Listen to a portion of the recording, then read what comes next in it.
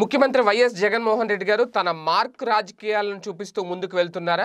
ప్రత్యర్థి పార్టీలకు చుక్కలు చూపించడంలో అలాగే చంద్రబాబు వెన్నులో వణుకు పుట్టించడంలో జగన్మోహన్ రెడ్డి గారు సక్సెస్ అయ్యారా అంటే ఖచ్చితంగా ఆ దిశగానే చాలా పరిస్థితులు కనిపిస్తున్నాయి.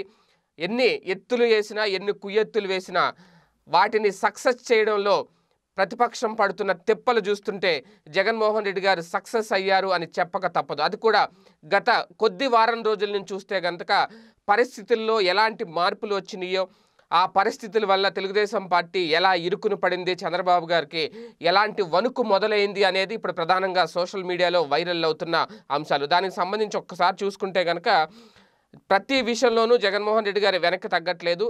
ప్రతిపక్షం ఇచ్చే కౌంటర్ల విషయంలో ప్రధానంగా మాటకు మాట చెప్పకపోయినా సరే చేతల రూపంలో చేసి చూపిస్తున్నారు అనడానికి ఈ మధ్యన గత వారం రోజులుగా ఎన్నో కేసులు తెర మీదకి రావడం, వాటికి సంబంధించిన మరీ అంటే వార్తలు మరీ ఎక్కువగా ఉన్న ఆ కేసులకు సంబంధించి కర్నూలు జిల్లాకు చెందిన తెలుగుదేశం పార్టీ నేత కేఈ ప్రతాప్పై నకిలీ మద్యం కేసు, దానికి సంబంధించిన ఒక వీడియో కూడా పెట్టాను.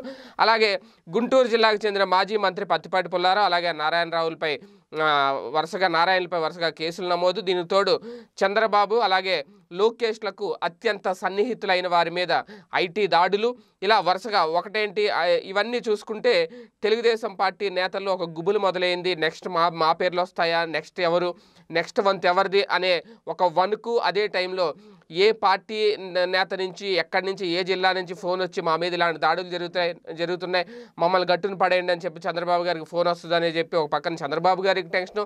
ఇలాగ ఒక రకంగా చెప్పాలంటే గత కొద్ది రోజులుగా తెలుగుదేశం పార్టీ నేతలకు పార్టీ అధినేతకు కంటి మీద కునుకు లేకుండా వైఎస్ జగన్మోహన్ రెడ్డి గారు చేస్తున్నారు అనేది వైసీపీ శ్రేణులు సోషల్ మీడియాలో బాహాటంగా చాలా గట్టిగా చెప్పుకుంటున్నారు. అంటే ఆయన మాజీ డిప్యూటీ సీఎం సోదరుడు కేఈ ప్రభాకరు ఆయన మీద నకిలీ మద్యం కేసు నమోదవడం, అలాగే టీడీపీ కడప జిల్లా అధ్యక్షుడు శ్రీనివాసరెడ్డి ఇంటిపై ఐటీ దాడులు జరగడం, అదే రోజు చంద్రబాబు వద్ద పిఎస్గా సుదీర్ఘకాలం పనిచేసిన శ్రీనివాసరావుపై ఆయన ఇంటిపై దాడులు జరగడం, అంటే దాదాపు 38 గంటల పాటు వీళ్ళల్లో సోదాలు నిర్వహించారు ఐటీ అధికారులు. దీనికి తోడు అమరావతిలో ఇన్సైడర్ ట్రేడింగ్ అంశాన్ని కూడా వైఎస్ఆర్సీపీ నాయకులు తెర మీదకు తీసుకొస్తున్నారు. దాన్ని వదిలే ప్రసక్తే లేదు ఎట్టి పరిస్థితుల్లో.